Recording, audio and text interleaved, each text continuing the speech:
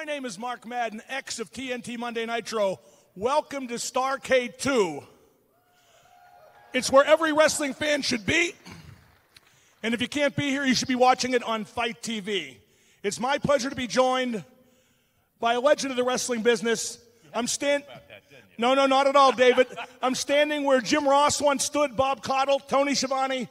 Oh, my word. It's the great David Crockett. David, the subject today is Behind the Paint with Sting. And as a lifelong WCW fan and someone lucky enough to work for the organization, to me, Sting represented WCW. He was there pretty much from the beginning, yes, and there till the very end, the last match on Nitro with Ric Flair. Sting is the individual that caught WCW on fire. He came in yelling and screaming. He took the fans with him, and he never stopped. Never, ever stopped. Well, let's talk about what enabled him to ignite WCW. Two big early turning points in Sting's career. The 1988 Clash of the Champions match, the 45-minute draw with Ric Flair. And then in 1990 at the Great American Bash, he won the world title. At that point, with all due respect to all the other great competitors, WCW was Sting. Yes, but you look at who he was wrestling. Ric Flair, the one and only Ric Flair. Woo! Sting had his best match, and Ric Flair had his best match, too. The competitors couldn't have done anything wrong, really. Now, Sting is a very unique performer in that he was a superstar under the guise of two very separate personas. At first, he was the surfer guy with the crazy face paint. Then he became the quiet guy, the brooding crow character, and was equally effective in each role. Well, when he became the Raven, he was the Raven internally and externally. And I have never seen anyone go through a morphosis just like that. On stage, off stage, Sting was very inward. To this day, I don't quite understand what happened to him, but it really was something to see. No, you're right. He took on many aspects of the on-screen persona, and that's part of what makes any wrestler great. Well, now it's time to go behind the paint. Let's go to the Pro Wrestling Tees stage. It's Tony Schiavone and Sting.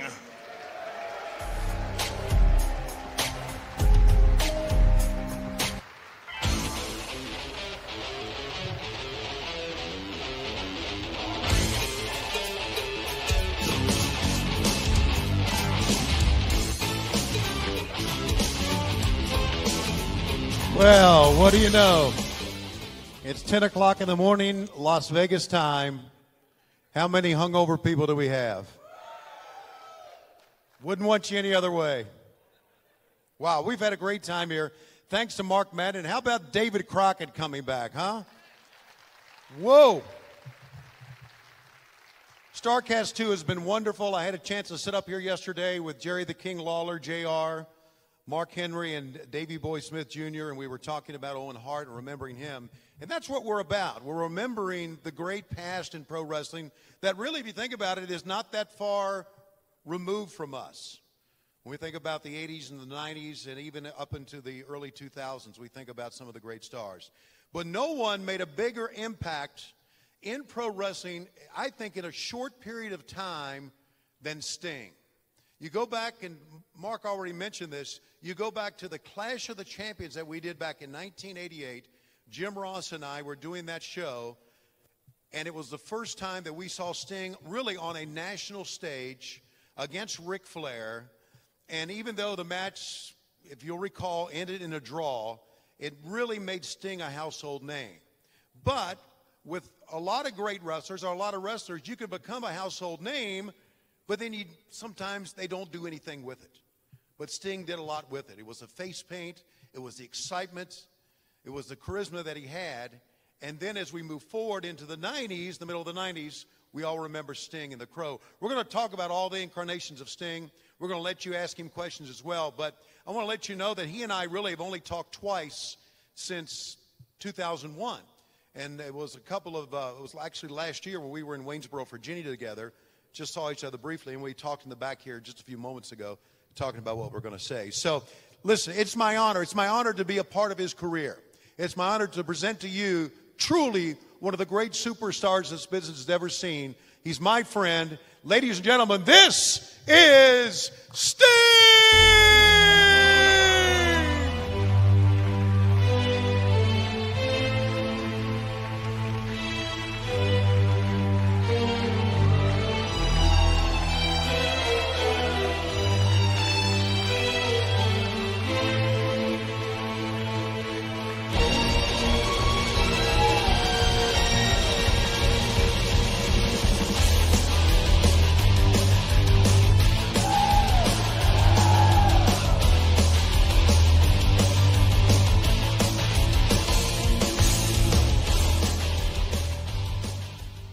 I'm telling you, that entrance never gets old.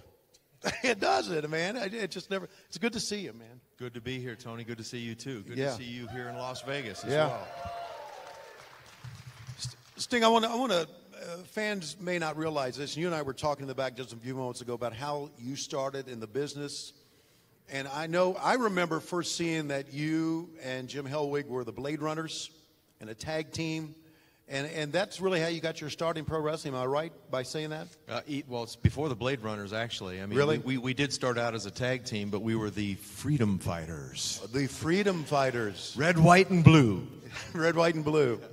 Now, there's a poster out there that Sting has signed, and you can see all the different faces of Sting. And we were talking about this one right here.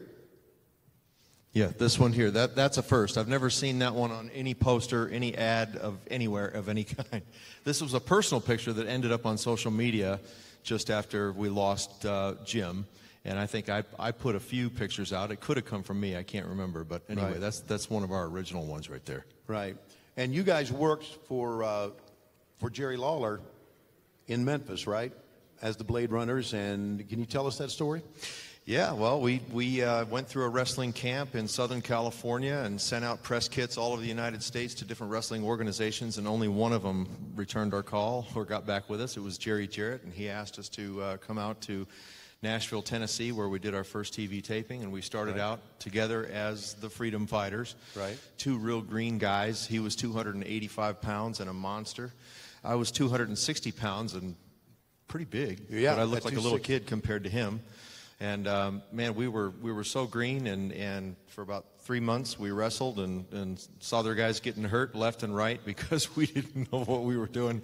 And anyway, we were at the Memphis Coliseum doing a show there, and I had separated my shoulder pretty bad. I couldn't wrestle, so Jim had to go in there, and I think Buddy Wayne. Buddy Wayne?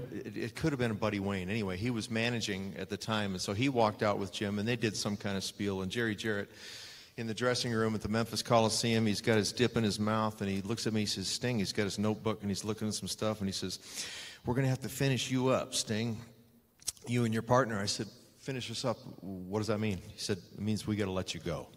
So they let us go, but he said, I'm going to place you. I'm going to place you with Bill Watts in Oklahoma. And Right. so we didn't lose a job. We actually gained one, and we went Right. to a better place for us anyway. So Sure. And then of course, the fans on a nationwide level remember your years with WCW and Jim Crockett Promotions. And I want to go back really and talk about that Clash of the Champions match, because that was the one we all say made Sting a star.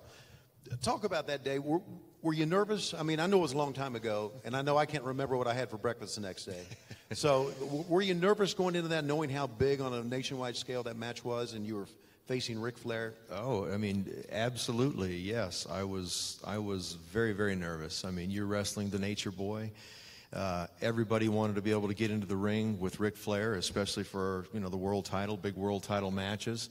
It was like a dream. And, live TV, 45 minutes, commercial free. People forget that stat. That's right. That's pretty big, though. 45 minutes commercial free, first time in the history of television, any kind of sporting event. Right. Or any kind of event, Right. really went 45 minutes commercial free. And so, but, I felt confident at the same time because I was in the ring with, the greatest, and he Right. trusted me and I trusted him. Right. And safe to say that this was the Sting right here. Is that right? The one with the blue face paint and the spiked blonde hair? I don't know if you wore that exact same face paint. or No, not. but that's about the Yeah. right time. Yep. Yeah. Which begs the question, how did you decide how to paint your face? Because you paint your face so many ways. You painted it white and black, later in the career that we saw, then you painted it red for the Wolfpack. But in the early days, how did you decide how to paint your face? Yeah, we started out with this one, the first one we talked about. You guys can't see it, but anyway, Yeah. if you get this poster, that one right there was the very first paint that Jim Hellwig and I did together as a tag team, and we did it just to try to get attention. We wanted to match with the Road Warriors. So, hey, let's add a little bit of paint to our face like the Road Warriors do, and maybe we can get a match with them somehow. So it just kind of evolved from there into, we split off. He went his way and became the Dingo Warrior, Right. in Dallas for world class, and I stayed with Watts and then with Crockett, and then I don't know. I just it was one day that I think it was Ricky Morton was supposed to wrestle Rick in another angle with those two together. Ricky got hurt. We had just finished. Rick had just wrestled Ronnie Garvin for the world title in Detroit. Remember, we did a $110,000 gate. You know, was it Cobo Arena or Joe Louis? Yeah, it was Joe Louis Arena. Yeah. Anyway, and a great house. Ronnie Garvin wins the world title. We go back there a month later, and we did about a $10,000 house. So they immediately wanted to take the title off of Ronnie and put it back on Rick and put Rick with somebody, and it was going to be Ricky Morton. Ricky Morton gets hurt, and so Dusty, who's writing and booking all the storylines, says, Stinger, baby, I want you to put a little color on your face. I want you to paint your face. We're going to get some neon tights on you. We're going to get funky like a monkey, if you will. And anyway, that's where the actual color of the paint started. Then he said, put some color on your face. No more black. I want to see some bright colors. So we got the colors going, and the rest is history. Yeah, and I remember walking to the backstage area when you're painting up and looking at you and say, what's it going to be today? And you just kind of went with it, right? I mean, there was no plan, obviously for like the Great American Bash, red, white, and blue. But before then, you just kind of went with it, Yeah, you just right? kind of wing it every night and just kind of come up with, whatever colors, whatever tights and boots you got, and then get your paint to match. And I don't know, just did a different design on the face every night. Well, like I told him backstage, you guys know that I'm a big Kiss fan. Kiss has never aged, right? They paint their face. It's the best gimmick in the world. Everybody else, look how old he is. Oh, Sting looks the same. Greatest gimmick ever. I know better than that. No amount of paint can cover up that. Well, he's changed. You had that injury. Everybody knew that in '89 that you were going to probably be the next world heavyweight champion. Had that injury. How did that affect your mentality or affect your excitement leading to your career? I mean, it's one of those times. My injury was one of those that needed reconstructive surgery. Yeah, and you don't know if you're really going to be able to come back. Right. And if you can come back, is it going to be too late? Will you have missed your window of opportunity? You had a window, you were in it, you were on the ride. And I saw so many guys get hurt or injured or have other personal problems and have to get out and lost that ride and tried to come back. And when they came back, things were different. It wouldn't click for them again. And so, and it's a dog-eat-dog world. Pro wrestling is, we're all buddies, we all love each other, but, it's very competitive, and you want the number one spot. You want that match against Ric Flair.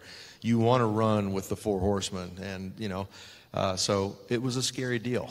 Yeah. And I found the best doctor in the country to do it. So it's supposed to be a 7-month out. I came back in 5 months at the Great American Bash, and wrestled Rick in July in Baltimore, that was pretty tough. My knee really wasn't ready. It was a freak thing, too, when you had the injury. It didn't happen in the ring. It happened outside of the ring. Outside the ring, yeah.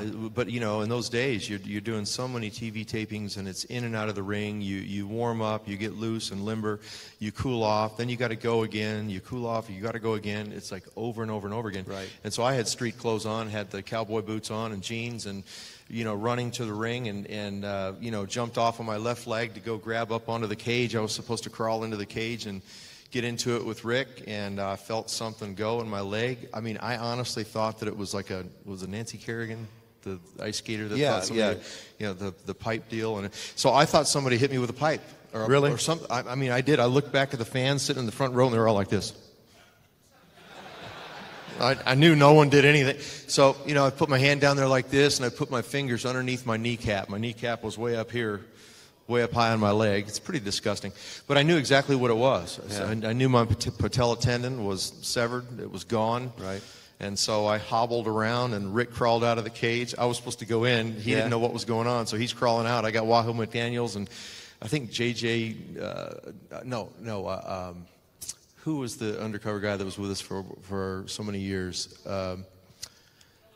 Dillinger, yeah, my gosh. Thank Doug you. Dillinger. How did I forget? Yeah, we're playing anyway, verbal Doug charades up Dillinger, here. Wahoo McDaniel, a bunch of other guys, and I said, man, Rick's crawling out of the cage, and he's coming this way. I said, you got to stop him and I'm hopping around on my right leg, and from the knee down on the left side, the leg is just kind of swirling, turning in circles. It's grotesque to think about, but, please stop him, and here he comes, jumping over the top of everybody on top of me. Rick, I'm hurt. My knee's gone. Stop. Yeah. He was like a pit bull. Blood. He was out for it. Right. Because when the Lightron, the bell rang, he was like another human being in there, wasn't he? Oh, yes. Yeah. Especially if there were dollar signs involved. Yeah, absolutely. I think we're all like that. So you come back, as you said, they said 7 months, you came back in 5 months, had the match with Rick. Biggest moment of your life? Maybe. You had big moments. Well, yeah, it's one of the biggest for Yeah. sure. Very first time I won the world title against Ric Flair, and it was in Baltimore, and Baltimore was always a good town for me. The reaction was incredible. I'll never forget that. And I made it through the match, and I don't think if it was against anyone else other than Rick, I don't know if I would have come back in the 5 months like that, but I trusted him so much, and he kept reassuring me. He says, nope, it's going to work. It's going to work. We'll make it work. Right. And I'm glad that I did it the way I did it. Right. All right, now I want to fast forward. I want to fast forward to the mid-'90s. I want to fast forward to the NWO angle. Fast forward to the fact that, you became the face of WCW against the NWO during that time. What was that time like for you? You completely changed your character. You really did, from the surfer, the blonde hair, the screaming, the vibrant Sting, to a guy who was very removed. How was that for you? It was a really good time and a really bad time all at the same time. Yeah, I had a lot of personal stuff going on in my life during that time, but it was good professionally because, my creative juices started to flow, not just for myself, but for everybody, for the NWO, for Hogan, for Lex Luger, for Marcus Bagwell, for all the guys. And we were all like that. Everybody was kind of helping each other, but it was a good time for me. I kind of felt like at that time I came into my own. And, I took risk and changed my character again. And it was, again, one of those times where you can get injured and miss a while and come back and things are not the same, or you can change your character or do something like a Shockmaster kind of a thing and never recover from it.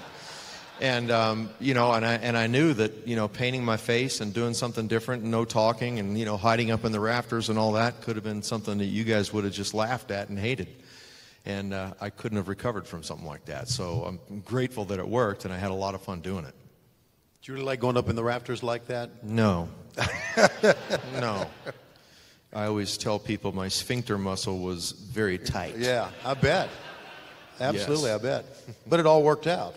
Yep, it did. Even Panama City, a Vietnam vet who was the pilot, we had to it's college, spring break, Daytona Beach. We've got to hover over the water out there by the hotels, the high-rise hotels, and the sun's going down and it's getting darker and darker. We have to wait for our cue till we come over the ring. And, I'm going to rappel.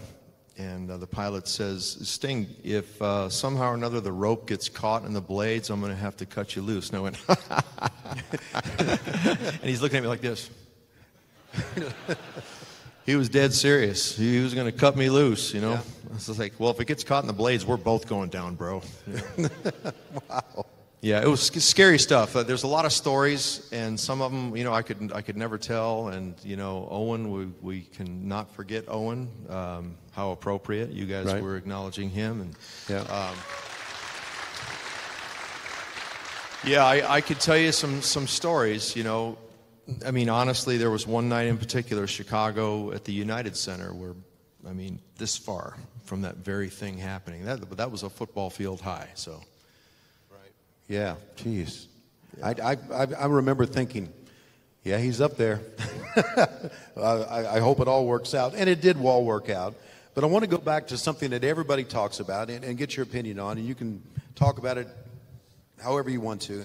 And that's the one match that we built up with you and Hogan at Starrcade. The finish of that match is one that's been discussed and debated and booed on. Yeah. Let's talk about Starrcade and the big build-up and the finish. Let's go into the finish in great detail. We want to know exactly. Yes. Because, Man, unbelievable. I know. You of all people, Tony. well, hell, I was the one that had to say, was that a fast count? That was a fast count. I thought it was going to be a fast count. What the fuck's going on? We had a plan. I did.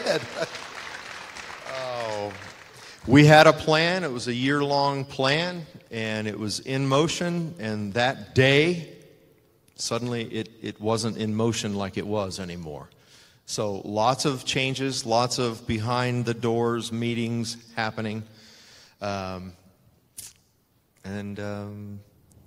think because of that, number one, I don't believe that our match actually followed the big build-up. No, you're right. It did not follow. But I think it was due to all the chaos that happened, the hours that, of that day that led up to the match. And not knowing for sure what we were going to do and how we were going to do it, literally, until we walked through the curtain. And I think if we'd have just kept with the game plan and done what we had all agreed on, things would have been a lot different. The match would have been so much better. Right. The finish, the reaction, everything would have been better. And we wouldn't be talking about this right now. Right. The fact is, though, that was the top moment for our business at that time, for WCW. What are you trying to say? Are you Well, trying to what say I'm that saying- I sabotaged the No, company no. somehow? It's my fault. It's a big setup here, see? No. I'm being set up. No. I'm talking about... It's Sting's fault that WCW went down. Okay, I'm talking about...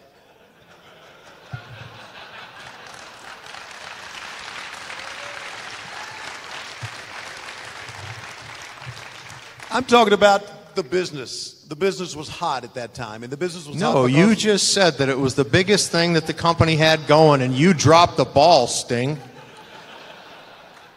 Because of you, ratings went down. Okay, you did win the title later against Hogan, didn't you? Did I? I don't know. I'm like Steve Austin. Steve Austin doesn't remember any of the matches he had. I mean, I remember some matches and Okay, good. some big moments, but Okay.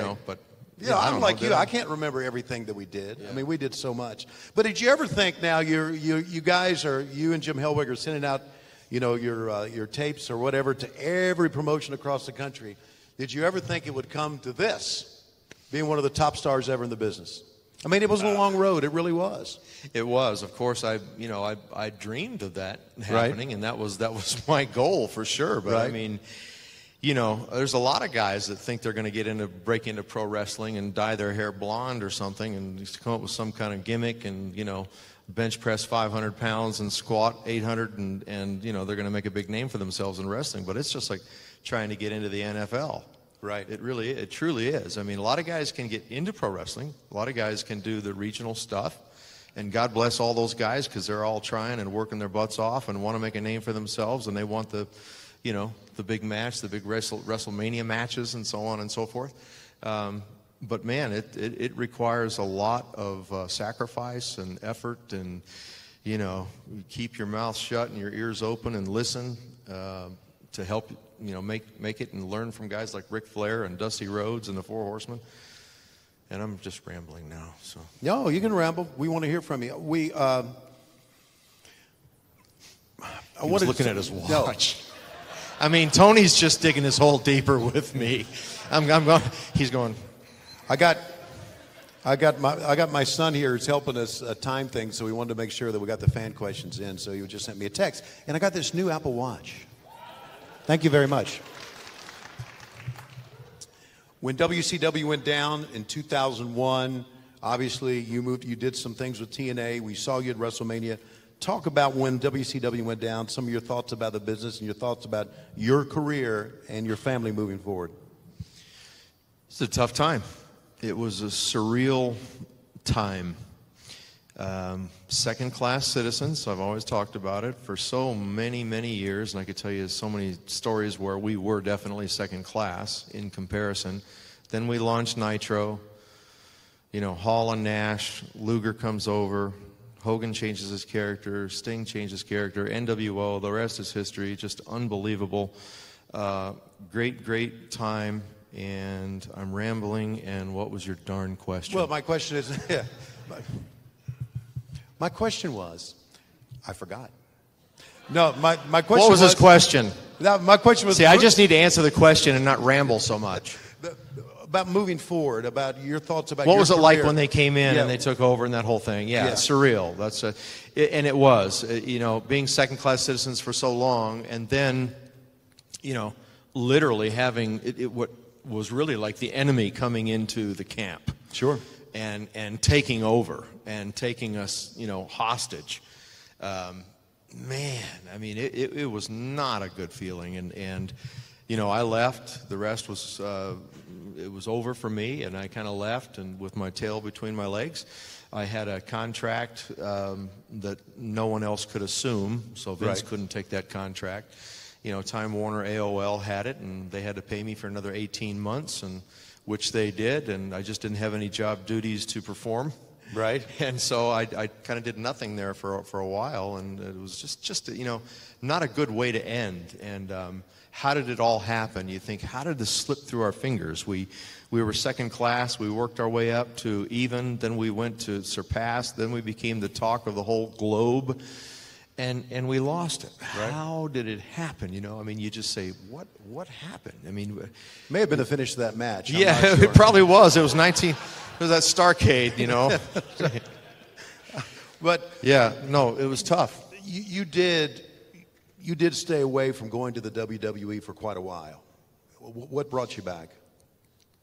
I talked to Vince a few times over the years and had great conversations with him. And, when I talked to him, it was always good. And I almost left on a few different occasions.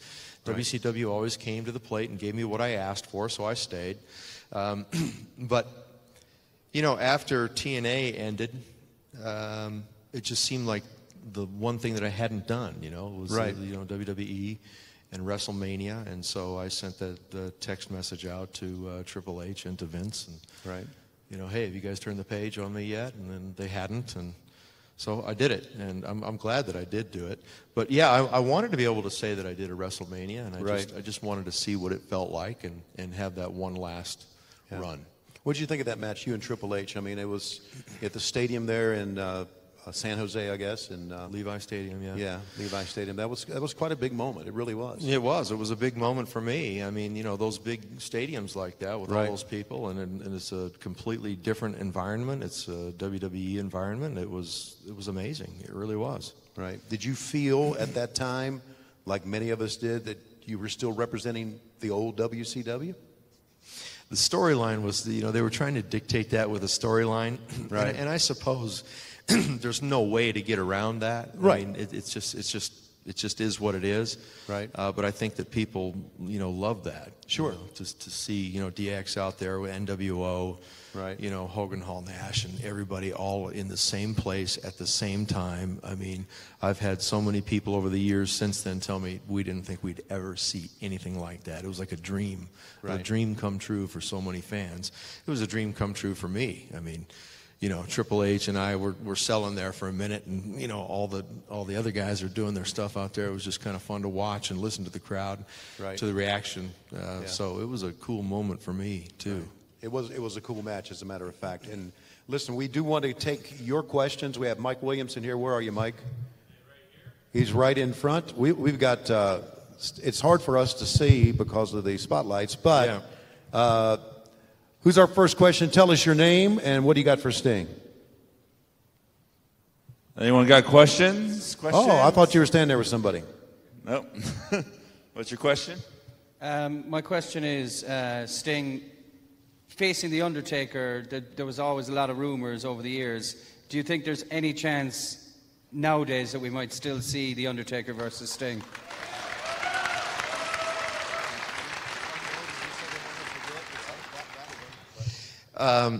The answer is no. I do not believe that it's going to happen, and it's something that I always wanted to happen. You guys all know that. I've been outspoken about it. I'm not even sure how he really feels about it. I'm not sure if he'd even want to do it.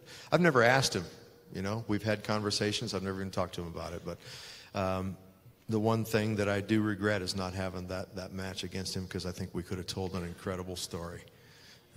It would have been a night to remember for sure.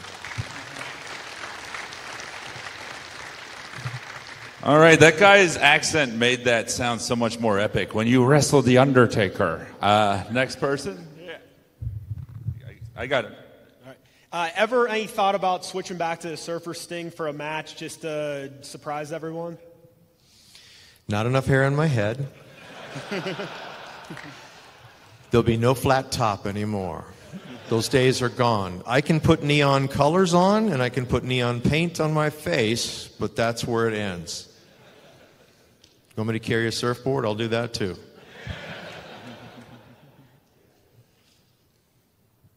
Hi, Sting. I was just wondering, who are some of your favorite partners to work with? Not high-profile matches, more like on the house shows, a couple guys that you really enjoyed working with. Some of the guys I like to work with in the house shows? Man, I had great matches with Van Vader. I loved working with him. I really liked working with Leon a lot. I miss him too. Rick Rude. I had great matches against Rick Rude. I'd say Vader, Rick Rude, and the Great Muta. Those guys are like after Ric Flair, I'd have to put those guys in there. I just loved working with all three of them. Great times with all of them. I want to say something about your matches against Vader, because you had some great ones. We talked about Flair being in the mindset, being a pit bull. When Vader was in a match, for even us sitting at ringside, he was scary as hell. I mean, he really had to lay it in. She should be in the ring with him. I know. I mean, he could be pretty rough in the ring. Yeah, no, he was straight out of Japan. Right. Yeah. When I wrestled him. Yeah, the strong style. Yeah, we were in Gainesville, Georgia, doing TV taping, and Harley was managing him. Yeah. And Gainesville, Georgia was a small arena, and so the dressing rooms are small, and the guys are underneath the bleachers, and their fans are sitting right above us, and we're looking through the cracks. We can see into the ring and all this, and Harley's got a cigarette. He's smoking like this, and we're talking about the match, and I can hear something like an animal underneath the bleachers in the distance.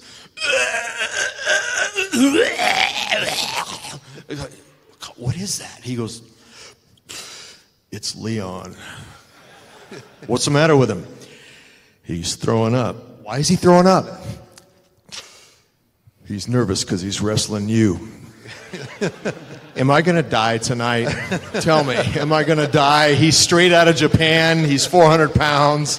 I mean, no, I did tame him. But, by the time I did tame him, I loved working with him. Yeah. Great matches. I mean, 400 pounds doing a moonsault off the top rope. Yeah. Nobody could move it like him. You're right. Oh, man, unreal. Yeah. We're in the Omni. He did one of those moonsaults on me in the Omni in Georgia. We hit the ring. We just hit weird that night.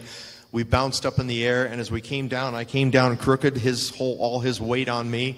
I could see the rib through my skin like this as I went like this. And I went, I'm laying there. He goes, "What's the matter? What's the matter? Are you okay?" I go, "No, I'm not. My rib's broken." "What do you want me to do? What do you want me to do? What do I do? What do I do?" Tell Pee Wee that you're going to get disqualified. Just pie-face the referee, Pee Wee Anderson, and throw him over the top rope. And because I had to keep the belt storyline-wise, and so I'm letting you guys in on some stuff here, aren't I? But no, so he does that, and then he hits the ropes, and he drops an elbow right across my ribs. I'm going, no, boom! Comes in the dressing room. He goes, I'm so sorry. I'm sorry, Sting, man. He was the sweetest guy, actually. Yeah, he was, but got the game face on. Well, oh, yeah, when he got the game face on, forget it. Yeah. Next question. Hey, Stinger, Tony, to your left. Thank you guys both for being here. We appreciate you. Sort of a tough question to ask, so forgive me if it's a sore subject. The program with Seth Rollins and the way that it ended, can you comment a little bit on the program, where it was going, and your thoughts of the match and the injury? Well, it's not a sore subject for me. I mean, for me, it's a good subject. I mean, I got hurt, and it ended my career, but I went out in style. World title match, WWE, against one of the greatest, Seth Rollins. I'm glad I went out the way I went out. You know, it's just one of those things where he didn't do anything wrong. It was all me. To this day, I just don't know what happened, but it happened 2 times, and the second time it happened, I couldn't feel my legs for a few minutes, and my legs felt like rubber. And it was a scary moment, and you know, for me, you know, it's like the wrestler mentality. You know, you think to yourself, well, you got to do the finish, you got to finish, you got to finish. And it's like the others on the other shoulder, but your legs aren't working. What are you thinking? You know, but you know, I finally grab the ropes and make my way back up to my feet, and my legs start to kind of come back a little bit. And we continued the match, and we finished it. And I think it was okay. I think it was good. I think it was a good match anyway. I think, you know, I didn't want wrestling fans to say that Sting didn't bring, you know, everything he had, you know, at his age, you know, to do that match. I wanted them to say, wow, man, even now he's bringing it, you know. And I think for the most part, fans were happy with the match overall. All right. Great question. Thank you. Next question. Tony, Sting, Terry over here on your left. Okay. Right over here, guys. Yeah. Yeah. Terry from San Antonio, Texas. Looking back on possibly the downfall of WCW, do you think going to 3 hours was the nail in the coffin for that? It was a contributor, but not the nail in the coffin. You know, you start out with a group of guys excited. You know, we're making great progress, huge gains every single week. The ratings are going up. The creative juices are flowing. There's not cliques. There's a group of people kind of all working together. There's unity. You know, whenever there's unity, good things happen. Without unity, it's never going to happen. And really the downfall, I mean, the final nail in the coffin was just that. You know, suddenly, you know, in the beginning you've got unity, and over time it develops into cliques and groups of people and agendas, and that's where it went downhill. Yeah, it's hard really to point to any one thing. I go back to the fact that it was run by a television company instead of a wrestling company, and to me that was really the final downfall, and that's why I'm hoping and thinking AEW is going to work, because it's going to be a wrestling company, not a television company. So, wow! Thank God. Yeah, absolutely. Thank God, Tony. Woo! I was still worried about that Starrcade match, and you cleared it up. Okay. Thank you. Okay.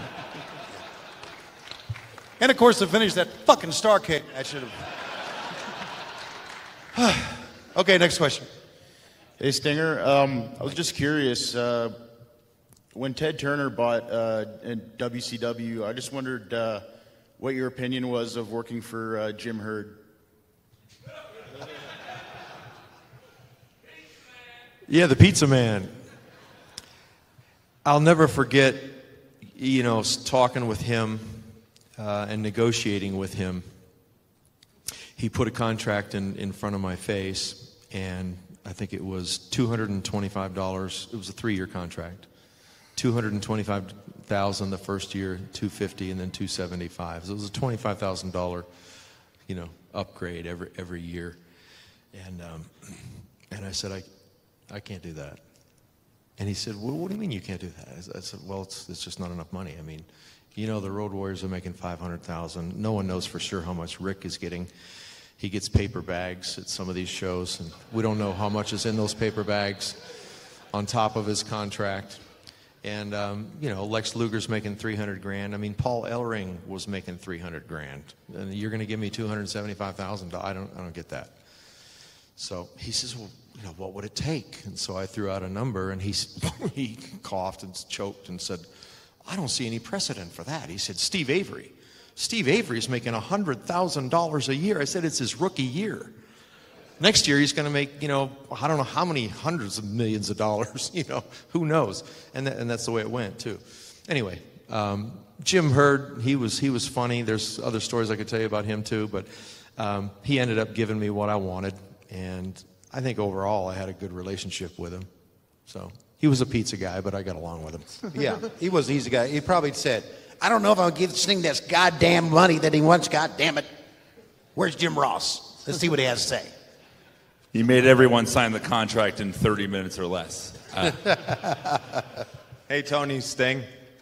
Speaking of purchases, your first big show after you came over from the UWF was Starrcade 87. You opened up the show in a six-man tag. Can you tell me your thoughts going into that show in Chicago? I don't even know who was in the match. Starrcade, six-man tag? It was you, Jimmy Garvin, Michael Hayes against Zbyszko, Rick Steiner, and Eddie Gilbert. Oh, my gosh. What a nerd. Oh, my gosh. I don't remember 1 minute of that match. He terrified all the other wrestling fans here. They're like, I love it, but there's limits. Jimmy Garvin and Michael Hayes? They were my partners? You know He doesn't know his mom's birthday, this guy. All right. Great memory, guys. Yeah. You know, I brought this up many times, and listen, we love you. We really do. We appreciate you remembering everything. But when you do it every day and you have so many matches, it gets lost in the shuffle, doesn't it? It sure does, absolutely. Yeah. I mean, we were doing 2 and 3 TV tapings a night at times, you know. I mean, right. Yeah. Yeah, it's crazy. It really is. But thanks for the question. What were your thoughts on your feud with Abyss in your last Rights match that you had together? With Abyss? I love that guy. The casket match that I had with him, we had so many good matches. He's a real creative guy, just the best attitude. He's got a really good mind for the business. He's a giver, not a taker. And I really I loved working with that guy, and I could not say enough good words about him, and I miss those times. You know, actually with TNA, I had a lot of fun doing that Joker character. That here in the United States it was hit and miss, but you know, in Europe they just loved it over there, and I loved it. If we had a bigger budget and more cameras, you know, I'm convinced you guys didn't see half of the good stuff that happened. I mean, some of my best stuff I think, you know, was done with TNA with that Joker character. To be honest with you, and I had so much fun doing it. Okay, what else we got? Hi, Brian from Orlando. Hi, Tony. Hi, Sting. The fella here mentioned Taker in your last program against Seth Rollins. Is there someone presently that you haven't had a program with in any promotion that you think you could tell a great story with right now? You know, the big guys like Leon White, I always love to tell that story. Braun Strowman, I think, would be a good one. I'd love to have something with Braun Strowman. We'd have a good match, I think. Yeah. Bray Wyatt's another one I'd love to work with.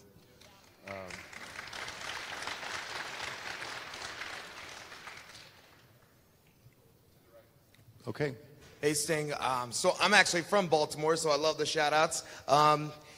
Was there ever a move, I mean, your finishers have been iconic, but was there ever a move that you wanted to switch to when you were changing gimmicks that you were like, you know what, maybe I should change my moveset, a finisher or something you tried that didn't actually work out the way you wanted? No, the death drop and the death lock worked so darn good. I just had to stick with them, you know. No, it never even occurred to me to try to, you know, figure out something else. Between those two, I mean, that was it. I loved it the whole way through. Wouldn't change it for anything. Very good. Next Hello, question. over here. I became a big fan in '92 when you faced Mick Foley at Bash at the Beach. Can you just give your thoughts on that match and if it helped your career at all, or just kind of your general thoughts on that time? I don't know if it enhanced my career in any way. It was surely fun being in the ring with Mick, with Cactus Jack. I liked him. He was one of the more creative guys. There's another guy who has a great mind for the wrestling business. It was easy to work with him in that, you know, he came to the table with something always. You know, sometimes you work with somebody, they don't have anything. It's just they bring nothing. But Mick, man, he was filled with ideas and innovation and creativity, and so in that respect, it was really good working with him always. So good memories about him, including Germany when he lost his ear against Vader. That was a weird deal. Gary Capetta. Yeah. Sting, I have someone's ear. Literally, he handed me. I go, yep, that's an ear. Wow. I thought he was going to put it in the, what's the stuff the doctors put where they put a body part in the jar and Yeah. formaldehyde and it preserves or it. dry ice or something. I think he wanted to do that. But he didn't do it, long story short, I mean the only thing he said was bang bang. That's it. And Jim Hurt thought it was a pizza topping. Oh. Mike. Hey, Sting, Tony. Hypothetically speaking, if TNA never existed, do you think you would have came to the WWE sooner? Personally, I love your TNA run, but If TNA did not exist, would I have gone to WWE earlier? I kind of think probably so. Yeah. I mean, that's a straight up, yeah, I think so. Hello, my name is Wendy from California, and I just wanted to say, if the injury never occurred and you won the World Heavyweight Champion, what would you have done? If my injury against Seth, that one? Yeah. If that wouldn't have happened, what was the last part of the question? And you won the World Heavyweight title. And I won the World Heavyweight title? What would you have done after you won the heavyweight title from Seth? Just basked in the glory. WWE, WCW, TNA, I'm the greatest of all time. Now you're going to see the true Sting come out. It'd be time for me to turn heel because I'd be so darn good, Nobody could touch me.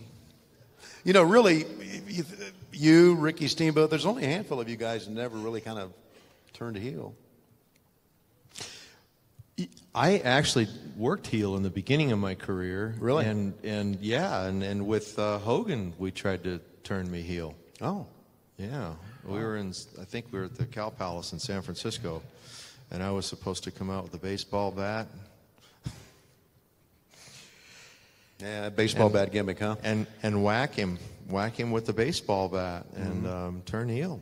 Wow. And I whacked him with the baseball bat, and you guys all cheered. Literally, that's what happened. I mean, my jaw dropped. I went, wow. Came back to the dressing room area. Eric Bischoff said, "I think we'd be shooting ourselves in the foot to try to switch you heel right now."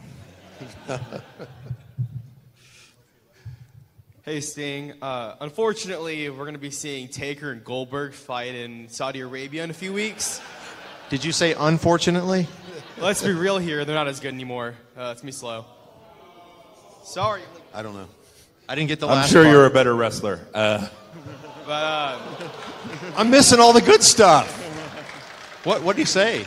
But for the right price, would you come back to do a match with WWE? For the right price, would you come back and do a match? Yeah. I was trying to get rid of that. Yeah. Let me add to this one thing that I've known about pro wrestling. Everybody's got a price. No, I mean, obviously it's not just for the money. I mean, but yeah, I mean, for the right price, I would do it. But I've always wanted to have that match. So. Hi, this is Adrian from Indiana. Nice to see you guys. Besides Ready to Rumble, I know you had a couple run-ins on Thunder in Paradise. Do you got any fun stories from being on that side of the camera? Just, David Arquette and Scotty Kahn, those guys made me laugh on the set the whole time. My character was stoic and stone-faced, and I had to be that way on camera. So when there was a two-shot deal where, the camera was on me and we were having conversation, but the camera was not on them. It was my shot this time. They were behind the camera saying and doing stuff to make me laugh, and we had to do so many different takes. So a lot of fun working with those guys for sure. And, I think a lot of you guys know the David Arquette story about me on the plane with him. No, you guys don't. Thank you. To this day, yeah. He didn't know me that well. I didn't know him either. He was doing stuff with us, obviously. We were sitting on a plane traveling to the next city. First class. He was sitting right in front of me. He was reading this magazine. All the guys are sitting up there, and some businessmen and women sitting up there as well. And all the guys are like this, sleeping. And David Arquette's, he's reading this thing, and I come up with my face like this. I got to actually do it.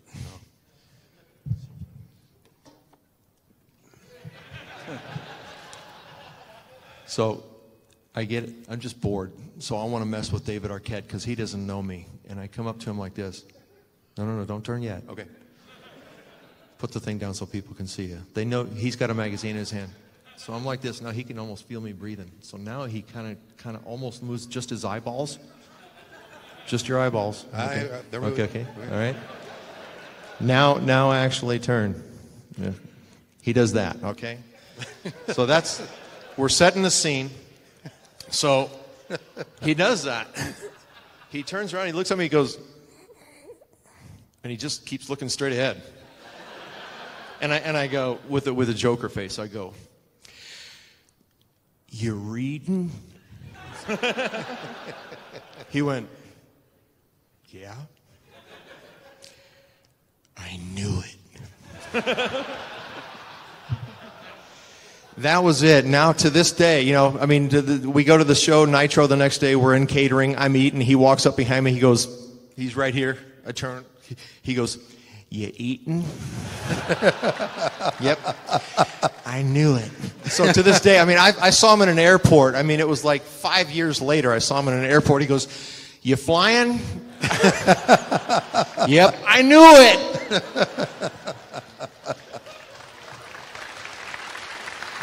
Oh, that's great. Got time for a couple more questions. Hi, Sting. I'm Mark from New York. I was just wondering if you have any good stories with the Great Muta. If I like the stories with Great Muta? Any stories with the Great Muta? Do you have any great stories of the Great Muta? Yeah, he was another guy who did a great moonsault. But I remember Dusty and I, we went to Japan. It was just Dusty and me, and I was supposed to go wrestle Muta, and I was going to win at the Tokyo Dome, 65,000 people. And then, he was going to come back to the States, and we were going to do a program together. And we got there, and I'm in the dressing room with him, and he's like Harley Race. He had the cigarette, too, like this in the dressing room, So I said, he always did the same thing every time he saw me. He'd say, "You good condition?" I said, "Yeah, I good." He goes, "Oh, me blow up." "Oh, no. How long we go?" I go, 30 minutes? "Oh, no. We do 15, maybe 20. I blow up, Sting."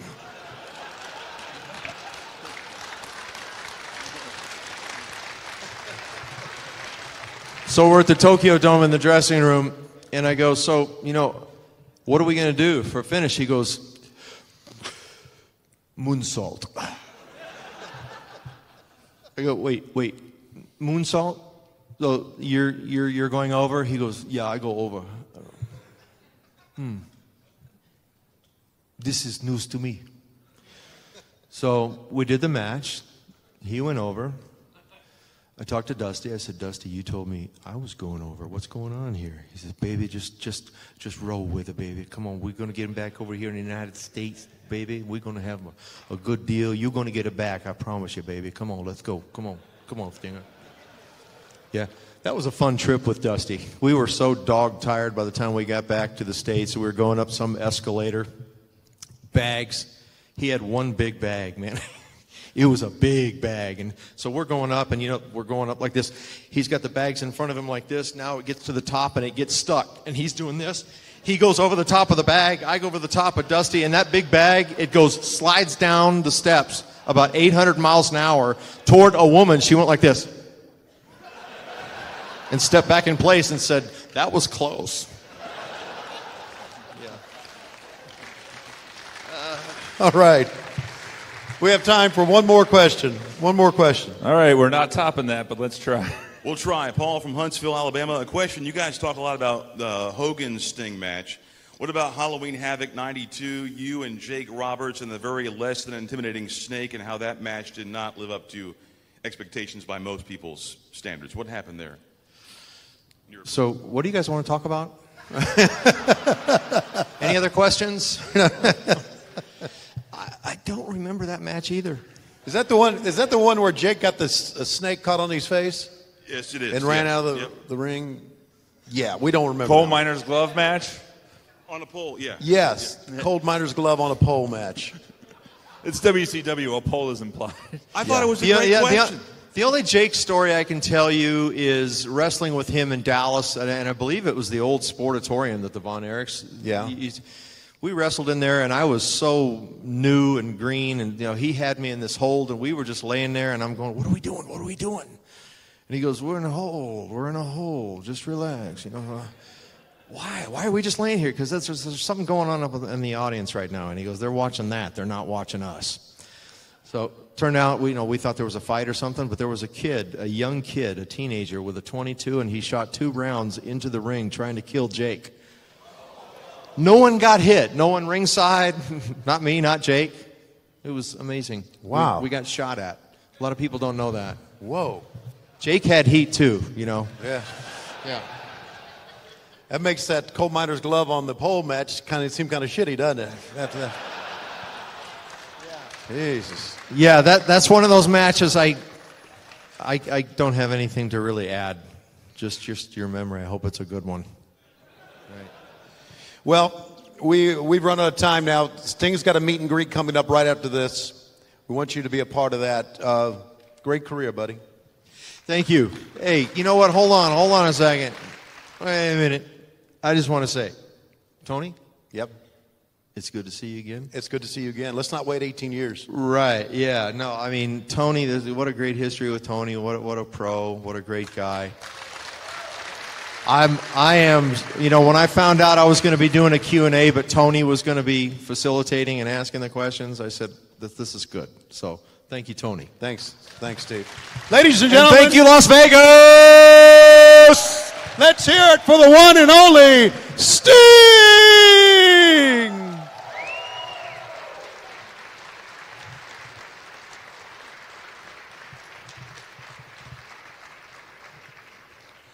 Starrcast II on Fight TV, David Crockett. I never saw that side of Sting before, and I worked with him for the best part of a decade. I never have either, but I tell you one thing. When he started talking about Tony, I had to pull my legs up. It was getting deep, getting real deep. Well, I almost forgot he was the Joker in TNA. That's a third persona to add to the Stinger. Coming up on Fight TV here at Starrcast II in fabulous Las Vegas, we got the Taz Show, the Human Suplex Machine, doing his thing on the podcast. And we got a panel talking about what I think is the best book that summed up the history of TNT Monday Nitro. It's simply called Nitro. David, we were there. It's one great book. Starrcast is going great so far. Yes, it is. And everybody, there's so much more coming on. Stay tuned for it. Stay tuned. I'm Mark Madden. That's David Crockett at Starrcast II.